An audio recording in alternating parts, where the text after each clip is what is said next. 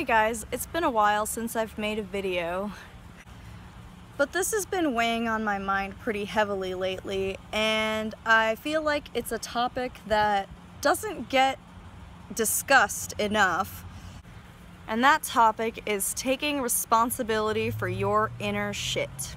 Now listen, I'm not talking like lower intestines and everything, but you probably already knew that. What's weighing heavy on my mind is that people don't seem to be interested in taking responsibility for their emotions and their behavior. And before you say, whoa Becky, hold up, you don't know my life, you have no right to judge, let me just tell you, I grew up in an abusive household. I was verbally and physically abused for the better part of my life. And that wasn't my fault. Sometimes things happen in your life that you have no control over. And as a young kid, you don't have control over your situation. You can't move out, you can't stand up for yourself. It's hard. I've been diagnosed with chronic depression, PTSD, and generalized anxiety disorder. But here's the part where I take responsibility for my inner shit. I have gone to counseling. I have started taking medication. I was on Celexa, now I'm going to be on Wellbutrin to see how that goes. And don't get me wrong, I understand that insurance can be a huge issue and not everybody can afford it. I get it, I've been there. I've just been recently able to take care of myself that way. But here's the kicker. My emotional well-being is not my abuser's responsibility. It is mine. I have to take care of myself. I know a lot of people out there are probably waiting for some nice person to rescue them and free them from their baggage and fix them and cure them. They can't and they won't. And here's why. Look around you. Everybody has baggage. We're all kind of look out for number one, you know, and sometimes there's nothing wrong with that. It's just that a lot of people can't handle some amounts of baggage from other people. I am married to the most amazing man I know. He didn't fix me, he didn't cure me, but what he did do is provide me a safe space so I can be myself and so I don't have to freak out when I'm having anxiety.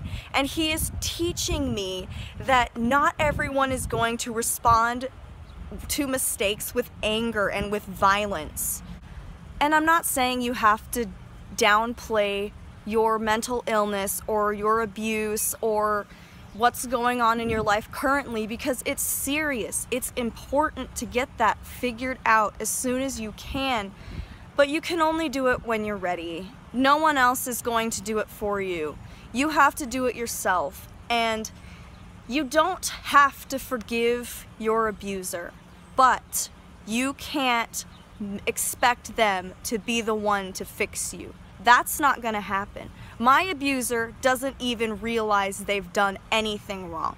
They're just going along in their own world, not even thinking about how other people feel, and that's gonna happen. They are not the ones to fix you. You have to fix you.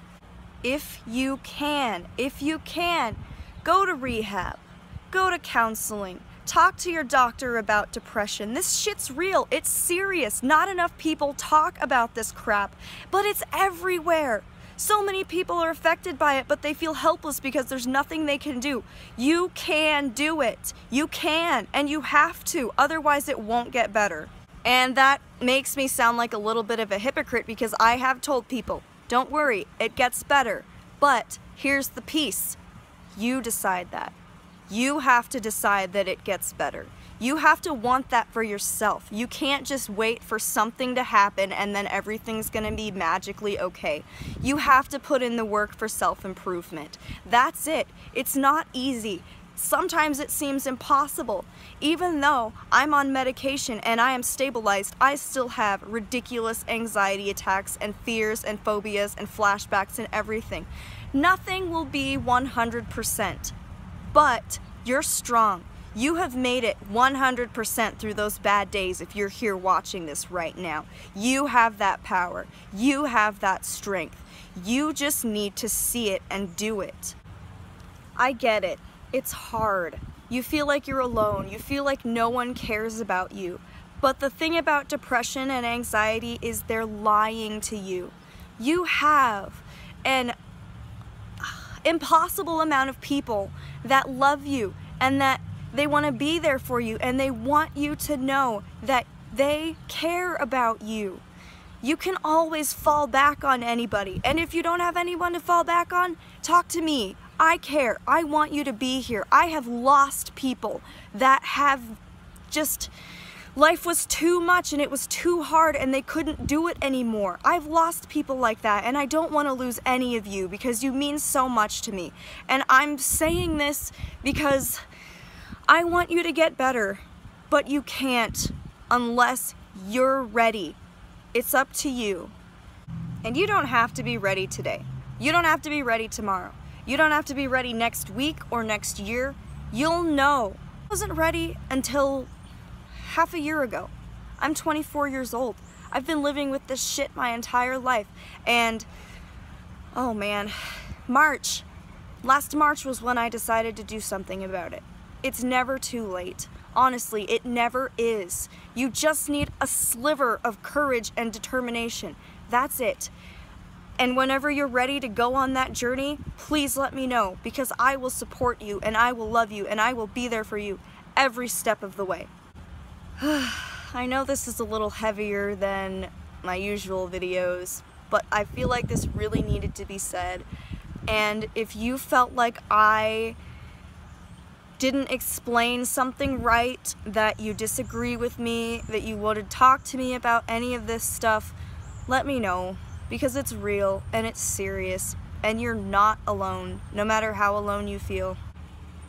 But the bottom line is, take care of yourself. You're responsible for your emotions. You may not have been responsible for what happened to you, but if you're an adult, it's your job now. Take care of yourself, and please talk to me if any of this rang a bell, or if you felt something